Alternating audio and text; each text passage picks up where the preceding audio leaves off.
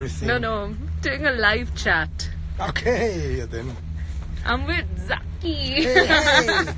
We're doing a live chat because we are on, what is this called?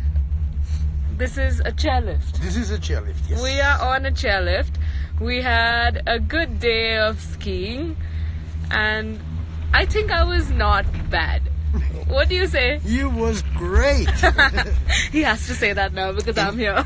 In 4 years we have an Olympic skier from India. Yeah, we did something called the Eagle Line, which was the most fun thing that I've ever done in my life. We were so it's basically it just goes down and up and down and up and corners and then in the corners. Rails. Yeah, I'm talking about skiing here, okay?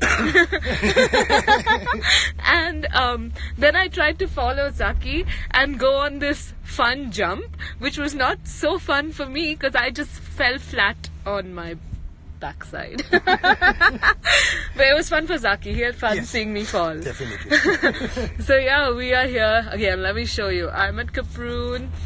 Zalim Sea is somewhere there, right? Where the lake is. Where the lake is. I don't know if you can see the lake in the video, but yes, we are at Zalim Sea is a German Sea. word for lake.